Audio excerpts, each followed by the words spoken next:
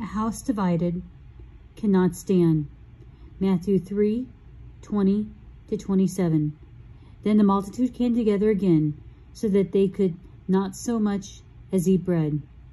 But when his own people heard about this, they went out to lay hold of him, for they said, "He is out of his mind."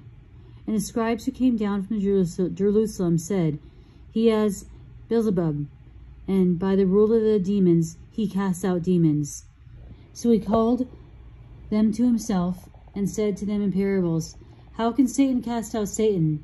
If a kingdom is divided against itself, the kingdom cannot stand. And if a house is divided against itself, the house cannot stand. And if Satan has risen up against himself and is divided, he cannot stand, but has an end.